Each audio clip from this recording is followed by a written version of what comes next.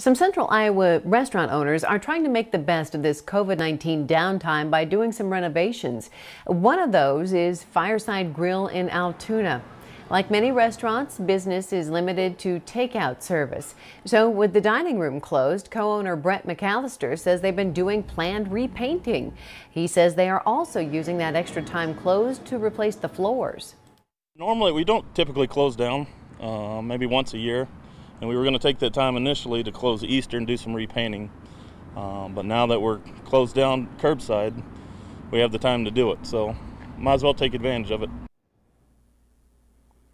Like most business owners, McAllister says he hopes things get back to normal as soon as possible.